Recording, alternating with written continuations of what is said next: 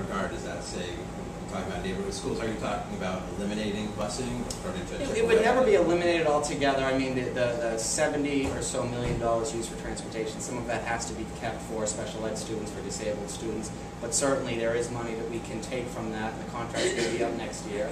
It should go back into the schools, which would open up more seats, and use money savings on transportation costs that could go back into schools, and specifically earmarked for underperforming schools, so that every neighborhood has an excellent school choice. So you are the only candidate in the questionnaire who wrote in favor of closing schools because, you know, of a lot of the empty seats. Can you talk a little bit more about that stand? Do you still beat your wife? I didn't come out in favor. I said my inclination is to not close schools, but obviously if a school is crumbling, if enrollment is down, if there aren't resources, then if that needs to happen, we need to make sure that kids have excellent educational opportunities. Do you see any of that in JP? Do you think there's schools in JP that need to be closed? You know, it's interesting. There's a Latin school, one of our great rivals is English High School. I had breakfast with Michael Cont'd, who was my headmaster, former superintendent of school, who was supporting me, and we talked about that. I mean, it's a school where my father, all my uncles went to. I mean, it is an institution. There's a rivalry between Latin school and English as to which is actually older. Latin school, of course, is older, but English, Latin school closed down during the Civil War, or the Revolutionary War, so there's some dispute as to which is older. So Mike Cont'd said that he would, you know, save that school, but many other superintendents wouldn't, because of the rich history associated with it. But we're seeing some real challenges there, and I agree with Mike that we need to fight to save that school more than others, or not more than others, but because of its special historical trends. I cannot think of any specific schools in JP or West Roxbury or throughout the city that I would say might be used or might be candidates for closing, but certainly other factors could warrant that.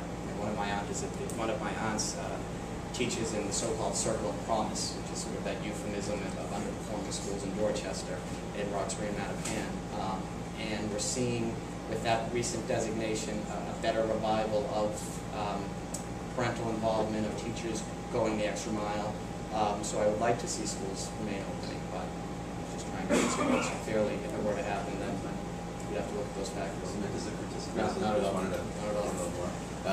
On the issue of firefighter arbitration, you wrote that you do not believe that public employees should be rewarded with financial incentives for passing a drug test, but you support collective bargaining and arbitration. The question that we're really trying to dig at is, the original proposal was 19.5%, and there were some city councils who felt that because the arbitrator ruled at 19.5%, that they had an obligation to support the arbitrator's decision. Do you feel that that is a city council's obligation to support the collective bargaining? Sure. I'm not trying to be cute or evasive. I don't know the answer to that question, and I remember speaking with you, when this came out, we talked about it. It's a tough thing. I do support, the sanctity of collective bargaining. However, I have always felt and continue to feel that we should not be rewarding any employees, particularly public safety employees, with a financial incentive to pass a drug test. I know it from my time spent at the Sheriff's Department when, as a low mid-level manager, I would have to take random drug tests, but the officers had a set period. It was either a month before or after, either their birthday or their hire date, I forget which, and I always thought there was something inherently odd about that. So with the firefighters contract, I really and truly would have fought for compromise and was proud that the council, I think, really shone in the union as well in coming up with some sort of compromise. And I would have fought to facilitate that as well. Our audience questions, please send them over to Jessica. I'm going to ask a couple of audience questions that were given to us earlier. Right. I don't think in your answer on environment and energy you talked at all about green space, so I wanted to check in with you and talk about how you would prioritize green space as a city councilor, and what measures you think specifically need to be taken. One of the reasons that drew me to Jamaica Plain was a lifelong love affair with Jamaica Pond. I run around it as frequently as possible. It's less frequent now with the campaign, but have always gone down there. Been, rented the rowboats. That's been such a magical place. And the whole Emerald Necklace through JP to the Arboretum, to Millennium Park in West Roxbury. We're very lucky in this district to have such incredible park and open space land, and I would fight to protect it. And I would fight to bring more development. You know, we have the movies sometimes at the Sugar Bowl. We need to be doing more to really foster a sense of community and having more programming out there.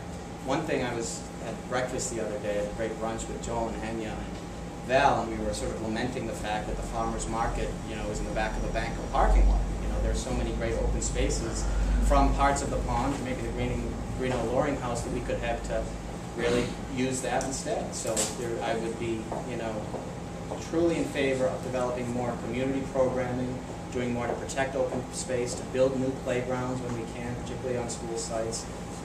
It's what is perhaps, you know, most magical about this district, is that we are part of the city, but we have such an incredible array of open park land that really is among the best parts of this neighborhood.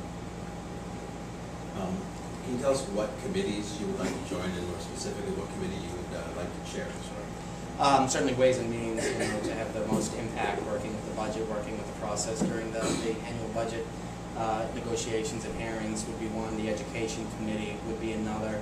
The Arts and Humanities Committee is something that I would love to be a part of and perhaps chair. You know, I think John Tobin has done some great work with that committee and really celebrating arts and doing more. And this is a guy who came from a background of being a stand-up comic and running comedy clubs that gave him a unique perspective on the arts. So it's something that we've had such great artists in Jamaica Plain and in West Roxbury. It was open studios this weekend at Carla's house and bought a beautiful print. Went and visited so many of you out there on the streets. So we need to be doing more to really tap into the cultural economy of the city. So that's a great way you can do it. And what would you do about the cuts and closures of the Boston Public Library we've seen this last year? Yeah, I remember every Monday as a kid going to the West Roxbury Library with my mother and two older sisters, because they closed at 9 o'clock on Mondays. I think they still may. And it sort of, because of that, really developed a love of libraries and books, and it is crucial to do more to protect the closings. They are such hubs. We need to be doing more within the libraries to make sure that, you know, we can close this digital divide, have web classes and computer literacy classes for not only kids but adults and seniors as well.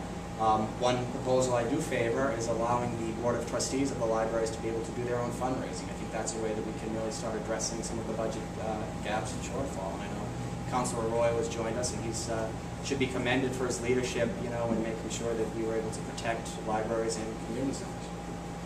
Well, that kind of feeds into my next question.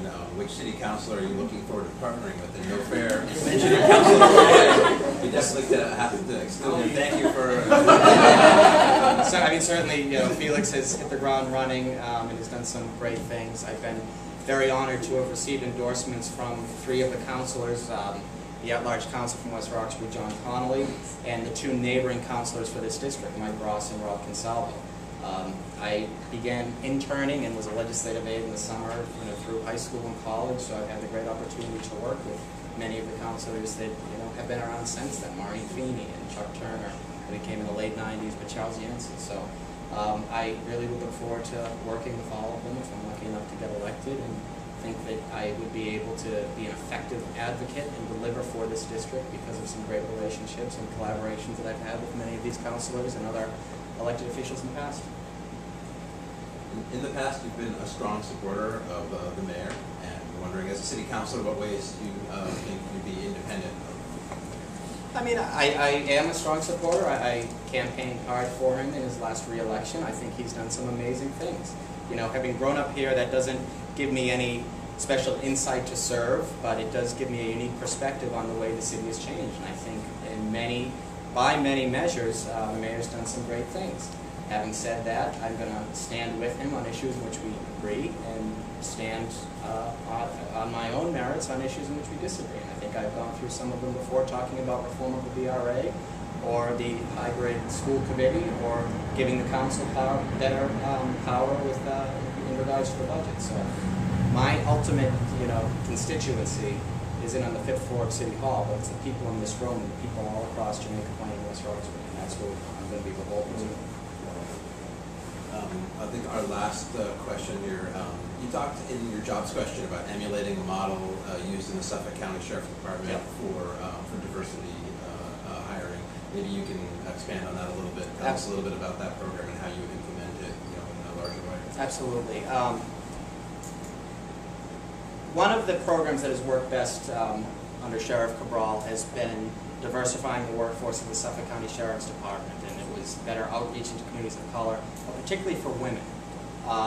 Unfortunately, there are more and more women going through the correctional system, and there are fewer and fewer female correctional officers, so she made a real concerted effort and helped change that and bring more people into the process. But it comes down to having job fairs, better recruitment, using some great tools like Roxbury Community College, Bunker Hill Community College, in recruiting to make sure that we have a workforce that truly looks like the city of Boston.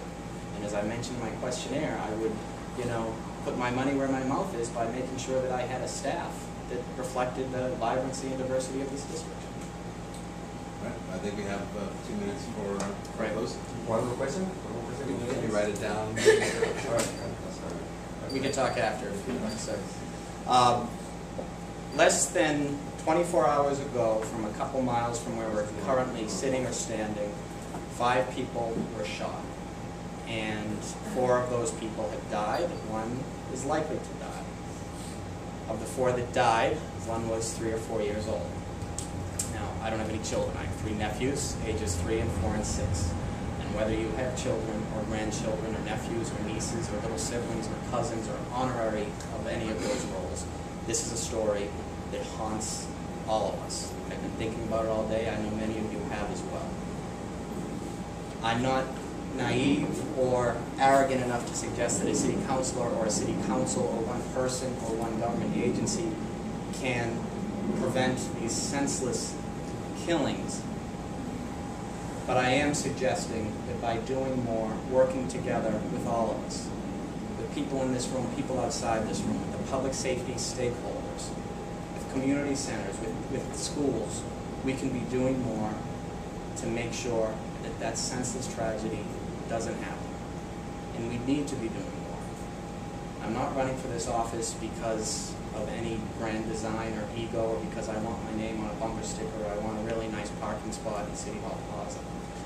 I'm running because I know this district. I've got roots in every part of this district. I love this district, and I want to leave the city a little better off than the way I found it. I very respectfully ask for your consideration and ask for your vote on October 19th. By working together, we can really make this great city better. So thank you for your time. Thank you for staying for the whole night.